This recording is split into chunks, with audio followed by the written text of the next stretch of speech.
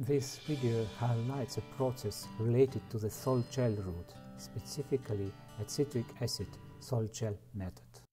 The process has 4 steps. First step, solution preparation. Second step, gelation and drying. Third step, after conversion. And fourth step, oxide synthesis at high temperature. In a typical synthesis, aqueous metal salts, for example nitrates, are mixed with a citric acid and the resulting solution heated to form a viscous solution or gel. The resulting gel has to be dry at 100 C 12 hours. During this step, the sponge will form. As the metal citrate gel are heated, the organic component undergoes combustion at 200–400 C.